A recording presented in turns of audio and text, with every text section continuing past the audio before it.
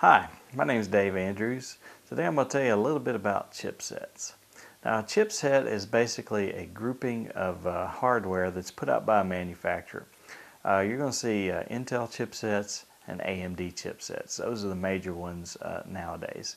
Now, this is a combination of all the little chips such as bridges, processor enclosures, sometimes even integrated video cards that come on a motherboard that basically make up the basis of your computer system. So if you're using an Intel chipset, that basically means that the processor, possibly the video card, the bridge that ties the bus to the processor, and bus is basically another piece of hardware inside your motherboard that shoots data around the motherboard between hardware pieces. That means that most of those are made by Intel, and the same thing goes with AMD. Suffice it to say that it is basically the low-level controlling hardware in your computer. I'm going to pull up here a little diagram here. This is basically a picture of a motherboard here.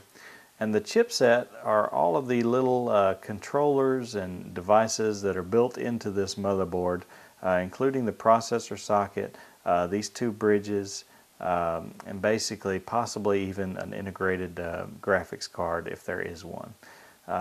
If you're buying a chipset, like I said, it's either going to be from Intel or AMD, and honestly I can't say that one is any better than the other, although I think Intel is a little more common.